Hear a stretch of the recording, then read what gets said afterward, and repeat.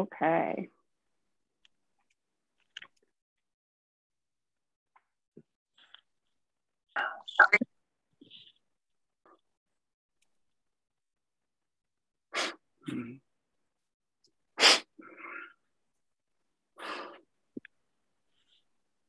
So what I will say, I'll mention if people want to mute themselves, and then when we get, like, we'll kind of go through some different sections of information, and then we'll kind of do Q&As at the end of each one. So then you'll be able to unmute yourself just to reduce background noise. All right. So we're at 7:02. I say let's go ahead and get started. So I thought first we would just do kind of quick introduction of ourselves and say, like, how this even happened. I don't know. So how you got pulled into it is better. Right. Yeah. So I'm Julie Schjolberg, and I'm a member, like the majority of you, in the Scottsdale Girlfriends Facebook group.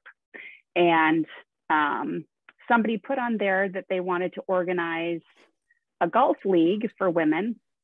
And so I was like, oh, my husband is a golf professional. Just let her know that he could help organize if she was interested. And she said, sure. So that's Erik. Erik is my husband. So connected them, and then things just changed with her life. And so she wasn't able to continue to help with the organizing. So now we're doing it, and it's a lot of fun. It's fun to get to know everybody. We've been up in Prescott Valley for the past 3 years, and we're transitioning down to Scottsdale. Erik has been kind of splitting his time between the two, and it was just getting to be too much travel. So we're moving down here full time. Yeah, in the process of selling our house. So we have a lot going on. So if I seem a little bit scattered in emails and whatever, that's why. Things should kind of settle down here soon. Do you want to say anything about yourself, Erik, like your background with golf? And Sure. So my name's Erik Schjolberg. I've been involved. I started playing golf when I was about 5, but played professionally when I was younger for a little bit, and then have been teaching for over 20 years. But you know, I think the reason Julie reached out when she saw that the league was because I've always tried to help women in golf a lot, because I've always had I wouldn't say it's just women. Anywhere I find in life where there's favoritism that are wrong, I fight for those people. So I feel like in golf there's been this thing about women where they play slow or something like this, and a lot of women won't go play golf once a year like men will, because they're worried about what people will say or whatever. And so it's always been something I've fought for, and I thought this would be, and I've done stuff before with them, just educating women how they can go play, and executive women how they can go play with people. I'll talk more about that in a second. So for me, I'm so excited this is growing with so many new golfers. I love seeing it. It's been fun. I've done a lot of lessons already with a lot of people. It's been fun meeting all of you guys. So this is gonna be a fun group, and I'm glad you guys have joined. So I'm looking forward to this league. It's neat. So all right, great. About me. Yep. All right. So to kind of get into information, really, like, we really do feel like everyone should be able to play golf. It's something that is enjoyable. You don't have to wait until you're really, really good to be able to play with people. And I still consider myself a beginner. So I've only been playing for the past 3 years or so. Well, I guess 4 years. We started a little bit before we moved up to Prescott. But, and I haven't really played with anybody besides Erik. And so I'm really excited to be able to play with all of you and just have a really inclusive environment where it doesn't matter your skill level. And in seeing the surveys come in, I'm really excited about, like, we have people across the gamut of experience and how they feel about their ability playing golf. So I'm excited for that we'll have some people who are more experienced who can help. I don't want to say help beginners, but like help beginners, including me. and just kind of learning the ropes, because a lot of golf is kind of observation and learning from other people. There's so many like little intricate things about it that you don't want to study it and wait until you know it all to go out on the course. So just us being able to get out there and start playing, I'm really excited for next Wednesday. Okay, so kind of getting into how the league is going to be set up. So the sign up for the next couple of months is up on USchedule. And so I'm going to share my screen and just show you guys how to get there, because I know there have been some questions about how to sign up. So I thought the website is a little bit overwhelming at first, not necessarily knowing how to do things. So I thought I would just do a quick demonstration, and then in the email that will be sent out that has the recording of this call, I'll also include instructions on how to do this, so you don't have to remember, because I know for myself, if I'm only doing something once a month, chances are I'm going to forget the next time that I have to do it. So first thing you do is log in. So always be sure to log in, because if you don't, it'll not save what you're doing and you'll have to log in and then do it all again. So when you first log in, it's going to show your appointment. So it shows me that I have the leagues already set up for play for my appointments, or as you schedule your lessons with Erik, this is where it will show up. So to actually sign up for the play days, you'll go to book clinic. And then right now, the clinic that we're offering is the Scottsdale Girlfriends Golf League. So you may see other things pop up as we add things to what Erik is offering. So you just want to make sure that you look for the right name, and then you click dates and locations. And then here it has the dates for the next couple of days, or a couple of months, I mean. And so basically, like, as the one on Wednesday falls off, Wednesday, February 16th, there's going to be the one for April, the Wednesday for April that'll come up. So it'll always be a couple of months ahead in terms of being able to register and see those dates. So then you just click on details and registration. And right now, mine's not going to show because it shows that I'm already signed up for the event. But normally at the bottom, it would say, are you wanting to sign up for yourself, or are you signing up for somebody else? And then you just click that you want to book it. It'll add it to your cart, and then you go through the payment process. Okay, so fairly simple once you know that you just need to go to book clinic. That's kind of the key, is knowing where to start at the beginning. And then for those of you who haven't booked your free lesson yet, or if you're wanting to book an additional lesson with Erik, you'll just click the book lesson at the top. And then here you'll see a drop down for choose payment type. So when you have one free lesson, it'll show here. And then you're able to look at the calendar, figure out what day it is that you want to look at, what availability there is on that day. And when you select the time you want, you click book lesson. I'm not going to do that because it'll take away my free lesson. Anyway. I think you can still get it. I have a feeling. But it'll just take you to a confirmation page, and then you'll get a confirmation email. So if you ever are not receiving a confirmation for anything that you're doing, it means that it hasn't gone through. So feel free to reach out if you're having difficulty, and I can send you instructions on how to do it. So yeah, so there is that. I'll go ahead and stop sharing my screen. Maybe, oh, there's the stop share, okay. I always know how to do this stuff until I'm doing it in front of people, or like for an actual call. Okay. Why is this not? Oh, because that, okay, there we go. Okay, so sign up ends 3 days before the event. So for the 16th on Wednesday, like basically the cutoff is going to be the Sunday before. And once we have that cutoff, then there are no refunds. So you want to make sure that you're kind of locked in by that 3 days before. If you are wanting club rentals, oh, I forgot, that's something else to show. So club rentals are going to be $30. We were able to get a better price than what they offer at the course itself. So for club rentals, that is something that you'll do through the website as well.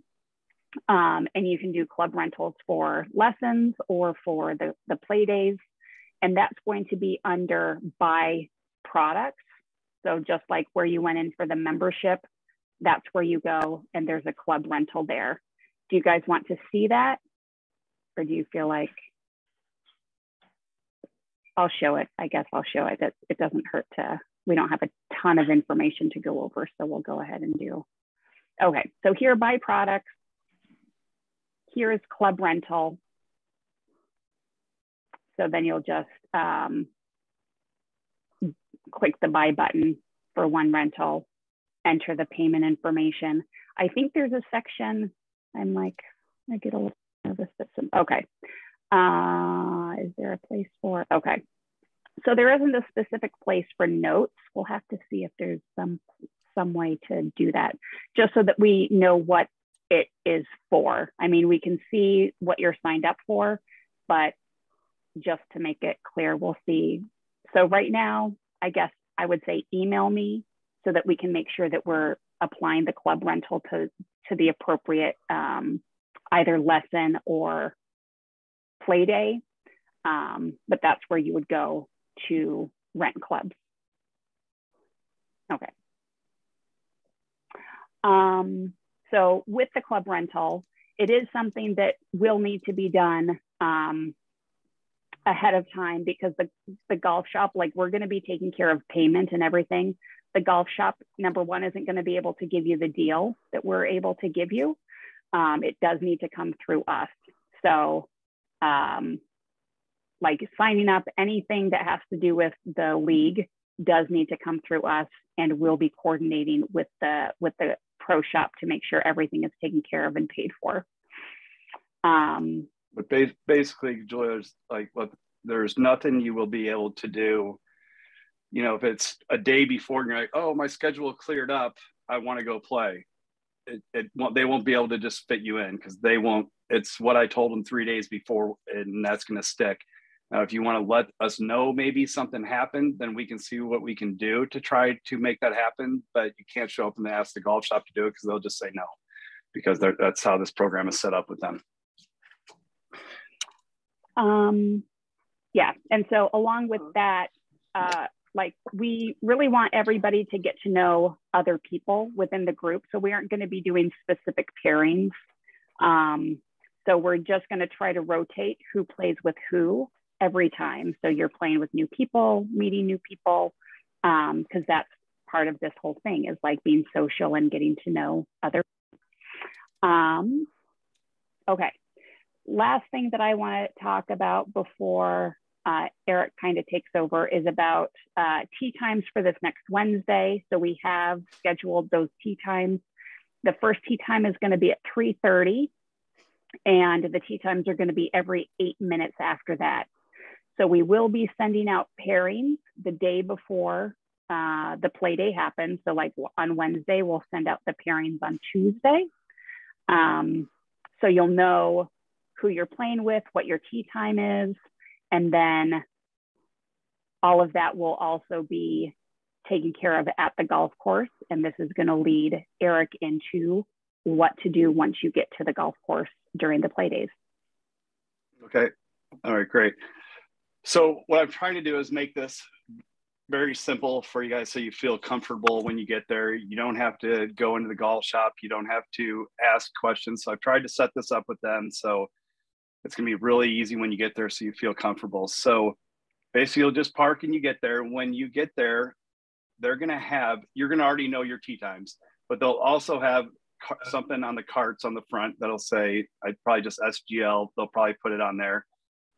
And they'll probably put your name too for the pairing with it. So you'll know that's where you put your bag. And then you'll just tell whoever the cart attendant or whoever the person is there near the bag bags that I'm playing with the Scottsdale Girlfriends League today, and they'll know what that is that you're doing. But like I said, the carts will be kind of separate, and they will have a tag on the front of them saying what this is. And it should have your name on it, or if it doesn't have name, it'll at least have your time on it that you're going. So if you're 3:38, you'll know that's your cart to put your bag on, and maybe they'll help you put it on it. You do get range balls with it. If you want to hit range balls first, just playing accordingly on time. There's a little window you'll see when you get there, where you kind of put your right by the bag drop, and if you walk up a little bit, you'll see a little window. You can just tell the guys, I need some balls. I'm going to go to the range. I'm with the Scottsdale Girlfriends League, and they'll just give you a small bucket of balls. So just plan however much time you need to get there early, if that's the case, that you want to do that. Besides that, you're going to have, as far as the course you're going on, there's going to be people that are going to direct you. I'm going to be there for the first one at least. I think Julie's going to be there Sunday. So to help make sure you get started on the right way. The carts all have GPS on it, kind of help you get around. You'll be able to see where you're going. So it should be, shouldn't have a ton of questions asked. It should be hopefully pretty straightforward. We are going to do, try to have some more fun at the beginning by doing scrambles with the groups. So for those of you who don't know what a scramble is, all of you will tee off. If there's 4 people in your group, some will probably have 3, or there may be 1 with 3, but if there's 4 in a group, all 4 of you tee off. And then you find the best shot, whichever one you thought was the best tee shot, and then you all hit from there, okay? And then after you all hit from that shot, you find the next best one, and then do that same thing all the way till it's in the hole, okay? So that's a scramble. They're really fun if you haven't played them before. It'll be a lot of fun. And I'll get into, well, I guess I'm going to work right into it right now with pace of play. And we're going to open this up to questions if I'm going over something too quick.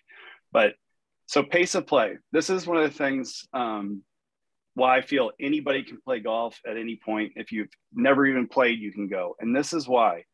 Because if you take a par 4, and a par 4, the way they figure out par 4s, let's say, it means you should hit 2 shots to get on the green and then 2 putt. That would be like the ideal world. Okay, a par 5, it should take 3 shots to get there and then 2 putts. Par 3 is 1 on the green and 2 putts. So that's how they kind of figure out what a par is for a hole. So let's say you look at the scorecard and you go, this hole's a par 4, and you're playing by yourself or in this group, and you notice. I would just say this, you can take 5 shots or 6 shots. And let's say you're brand new, you miss it 4 times. Well, that's 4 of your shots. So don't stand there and hit 4 from the same place. Maybe take a shot or from the tee shot, and let's say you miss it. Maybe try another one and then pick it up.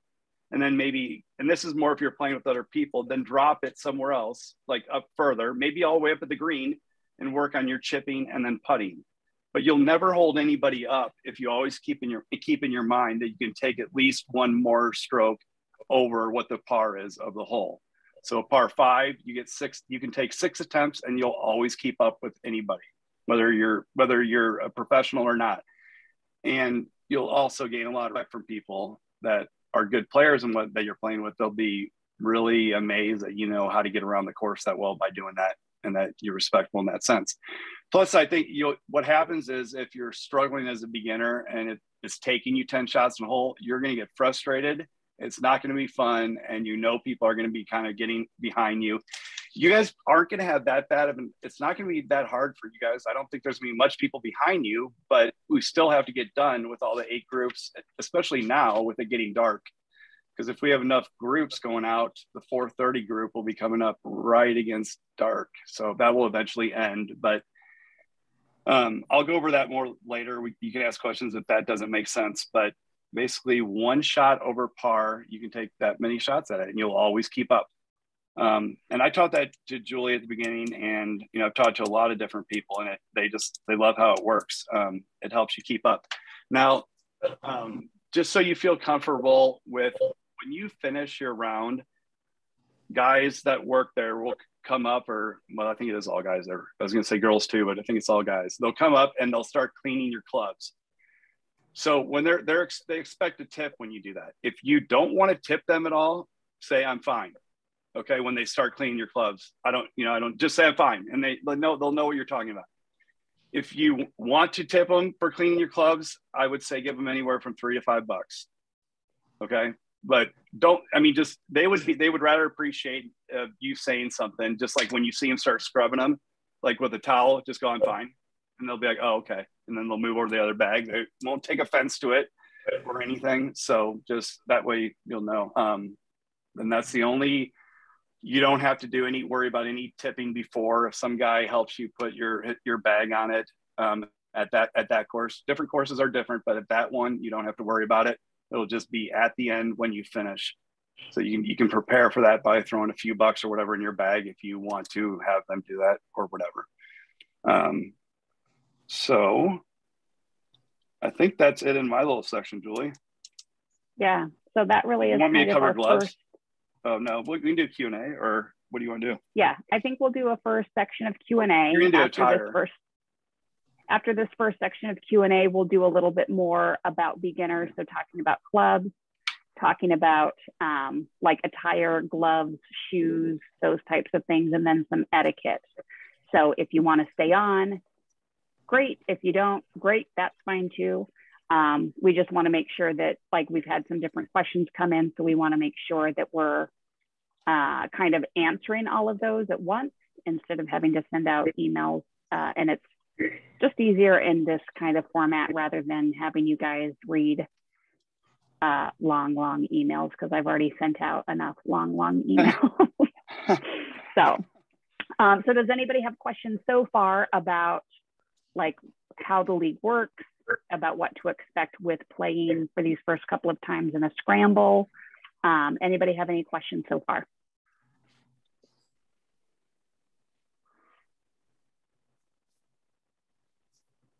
I'm sorry, I haven't had a chance to look at the schedule yet. Is it every 2 weeks? Is that how it's come? Is it like Wednesday and then you skip a week and then you Sunday? And then Sunday, okay. Yeah, yep. So like for this first month, the 16th is a Wednesday. And then the 26th, I think it ends up being like 10 days apart from the Wednesday to the Sunday. And then it's a little bit longer for us to get back to the Wednesday. So the 16th, which is a Wednesday, and then the 26th, which is a Sunday. Is that right? 27th, maybe. The 27th, which is a Sunday. And then in March, it's the same date. So the 16th of, which is a Wednesday, and then the 27th, it's the Sunday.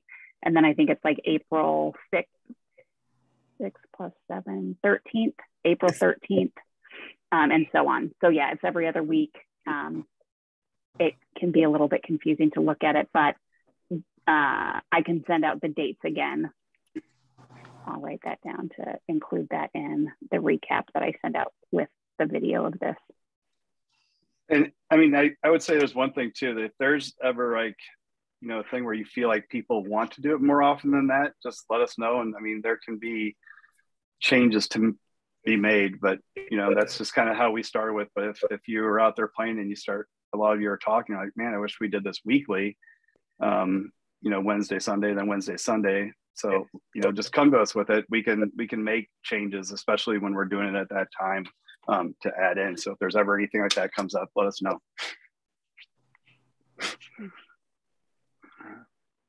Any other questions for this first section?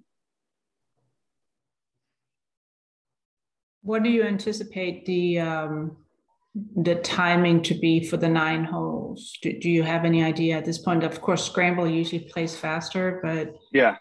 So I mean, typically, I hope you guys get done in 2 hours and 15 minutes tops.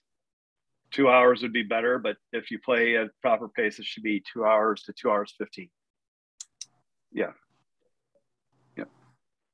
The carts with the GPS there, they actually have a thing on it that'll show you where you are with pace, and they base it all on close to 15 minutes a hole. I think they drop it down a bit for the par 3s and up a bit for a par 5. So you actually can look at it and see how you're doing. But a good general rule of thumb is this. This is totally general because some things can change. But if you have groups back to back to back to back, you just need to keep up with the group in front of you typically. Okay, be ready to go when they hit their second shot. You should be ready to tee off. You should always be right behind them, ready for the next one. So that's kind of a general rule of thumb.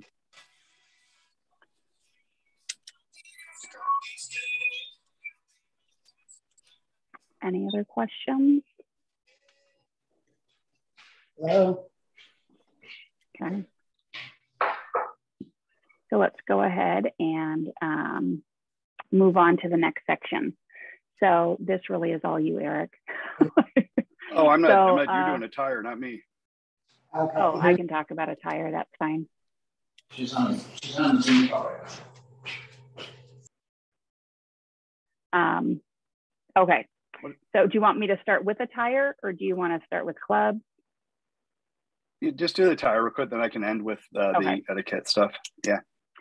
So a tire at McCormick Ranch is a little more, I would say, lenient than maybe other places. So if you look it up on their website, it says their dress code is resort casual. So they say collared shirts are recommended. Please refrain from wearing denim, cutoffs, and any footwear that will damage the putting greens. So that's a little bit different because there are some places that do require collared shirts, some places that don't want leggings and things like that. So typically, if you can buy it at PGA Superstore, you're good. That's my rule of thumb. And then I would say too, if you're a beginner, if you do not have golf shoes, like if you have tennis shoes that you walk in or some kind of athletic shoe like that, and you don't have to run out and buy shoes right away. I mean, if you want to wear just some kind of athletic tennis shoe, you'll be fine in that too. And had some questions about gloves. So you want your non-dominant hand to be the glove that you're buying. So for me, I'm right-handed, so I buy left-handed gloves, and you just want it to be tight,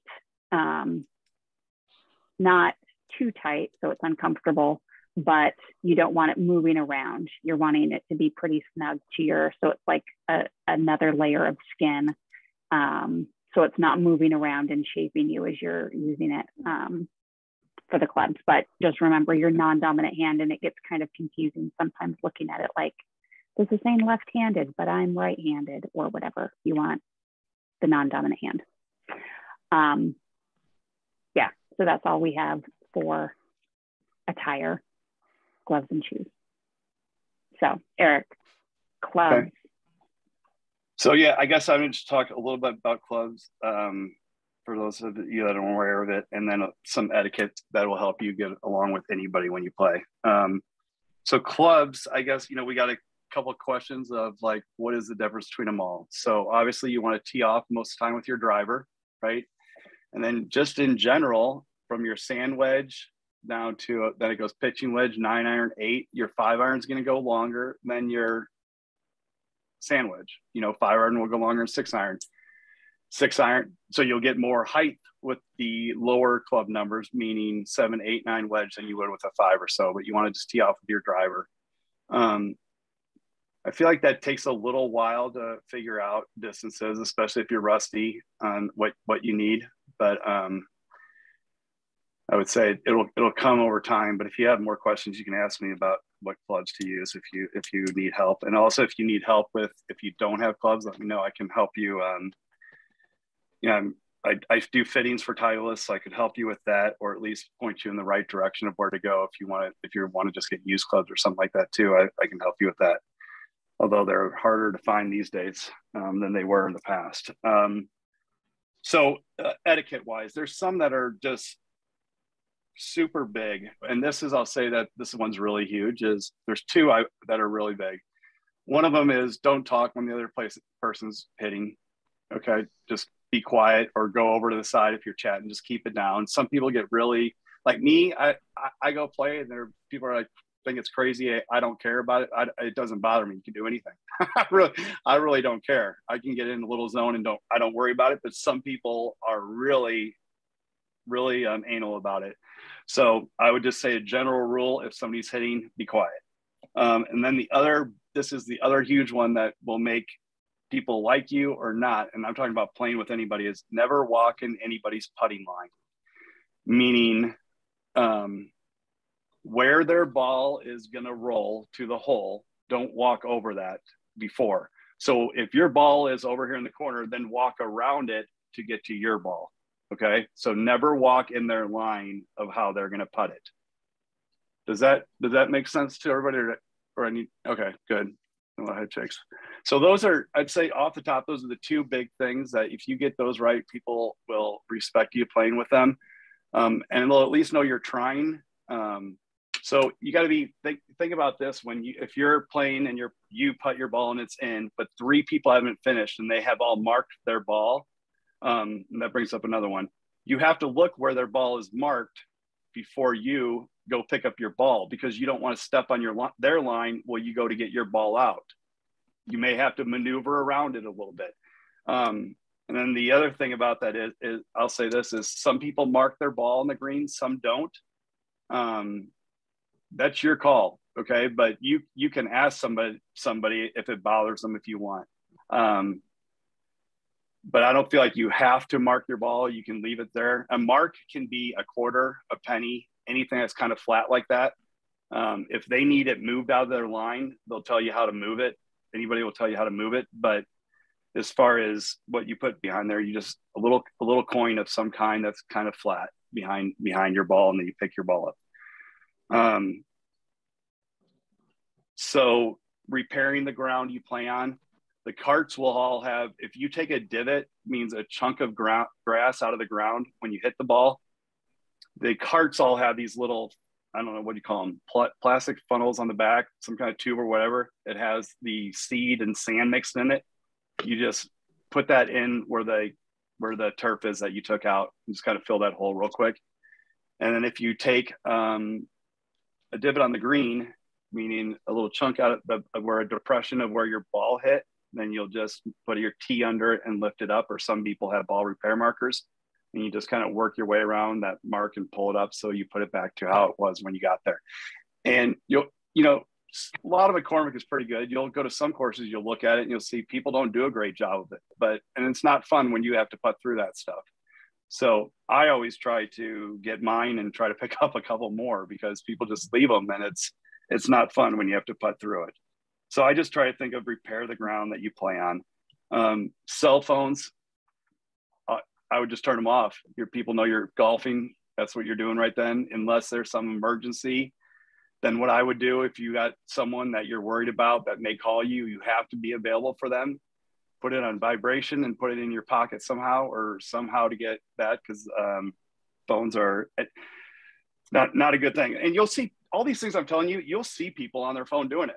I mean, you'll see people, but a lot of people will not appreciate them doing that, playing with them. So these are things that people appreciate. I would never drive your cart up within probably 30 yards of the green.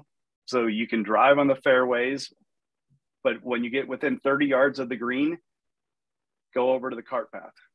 Okay. So what's good about this group is that there is a mixture of people that have played and some that haven't. So even Julie says she's a beginner. Yeah, but she's played with me enough that she'll know how to at least get around there and do that kind of stuff. So that's a big thing. And like I said, that's another thing. You'll see people do it, but it's not a good thing to do. I would just say, the little note of do the little things. Observe what people are doing, especially if you're with somebody that plays golf a lot. Kind of observe what they do, and then somehow this is a way you can help. Let's say you hit a wedge, or let's say you have a wedge and a putter in your hand, and you carry it to the green, and you put your wedge down because you're going to putt, right? So another player in your group, what they could do would be really nice if they finished before you or whatever, grab your putter and hand it to you so you can just walk off instead of having to grab it. So you could say, oh, hey, I got your putter. And then they can grab it while they're walking off the green.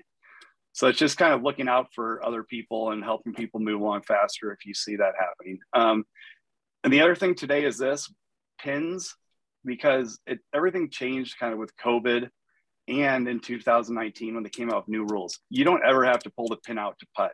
Okay, anymore. I would just leave it in. But if you play with somebody that wants it out, I guess you got to take it out. I mean, that's what they want, because they still can ask for it. but you're welcome to play every round and putt right into it. They've done a lot of studies on it, and actually people do better with it in than with it out. So it always blows me away that people still take it out, but I think it's more of a mental thing. They don't feel comfortable when they grew up 30 years playing with no pin in there, and now they're looking at it. I think it's just an uncomfortable factor for them. So it's more of that than anything else. So, but you can just leave it in. And if somebody in your group, and that's another thing you can say is when somebody else is putting, do you want the pin out? Or you could, what I usually do is find out on the first hole, what do you guys like to do? So you guys will probably be in a lot of agreement just to keep it in unless somebody says something different the whole time. Those are really the major ones that will allow you to go play with anybody, any day, anytime. And you'll have a lot of happy people with you. So right. Any questions with etiquette or anything like that? What you should do or can't do or anything like that? Okay. So there may be things that come up after the first round that you're like, oh, some of these things came up.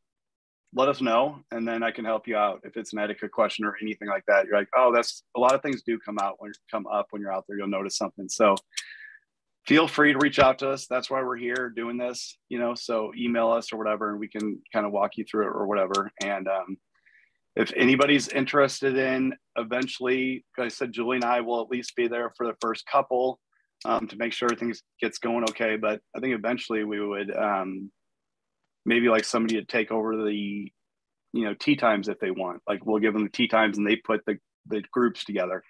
So if anybody's interested in that ever, let us know. This is kind of a silly question, but are we doing like the first 9 on the Wednesday and then doing the back 9 on the Sunday? Are we switching off? We're not going to have, it's kind of what they have available. So that would be ideal if we can do that when I talk to him. So hopefully that we get to switch so you can see 2 different sides. The great thing about that golf course is either way, you come back to the clubhouse after 9, so you're good. There may be times that there's a tournament going off that you guys will go off on the 10th hole. Okay, so it just depends what's going on the golf course that day. Yeah, so they do have 2 different courses. So that does give like 4 different opportunities of where we can start. So it's like Erik said, it just depends on what they have going on with the course, but we'll try to make sure that it's, if we can help it, that it isn't the same thing every time, or at least like 2 times in a row, kind of break it up. Yep. And so this is how little I knew about golf. How long had we so we watch golf. Oh, the fins. all the time and whatever. And Erik said something one time we were watching a tournament, and he said something about how they changed the pins or changed the holes. And I was like, no, they don't. They change them every day, right? So that was something that I learned. So there's no question that I haven't probably asked or a little bit that I learned and was a little bit embarrassed by. So that's where I'm coming from. If anybody's on here wondering about, because I know Julie brought up rentals for a lesson. If anybody's new here, you don't need, and you don't have clubs, you don't need to have a club for a lesson to come to me. I have a couple women's clubs, so you don't have to pay for a rental just the first time or whatever, just to see, or just to come for the lesson. So don't feel like you have to rent clubs to sign up for a lesson with me. Mm-hmm. Yeah, good call out. And really, even for playing. Oh, say that again. Thank you so much for putting this together. Really appreciate it. Because I know it's a lot of work for you guys. Yeah. Thanks, Adriana. Yeah. It's fun. Yeah. And it's just something that, as a beginner, you don't need a full set of clubs because you don't have enough skill to take advantage of the purpose of the different clubs. So you have different clubs to go different distances. And for a long time, I really just used my driver and my 7-iron or my 6-iron. Hybrid. Because that, and then like my wedge and my putter, because it didn't matter. I hit everything the same distance. So it takes a little bit of time to get those distances down. So at your free lesson with Erik, if you have questions about clubs and that type of thing, he can answer them then, or kind of as we move through the year, can answer like he said. So any other questions?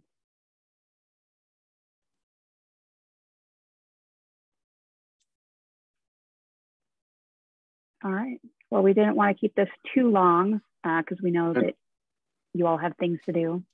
So thanks so much for, number one, signing up. We're excited. Number two, for coming on the call today.